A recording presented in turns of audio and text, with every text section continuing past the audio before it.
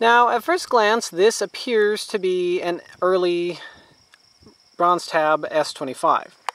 A couple interesting things about this bell, however. There's no lettering on this side of the bell at all. If we walk around, the number is stamped, not cast, and it has an S25 tag on the bell.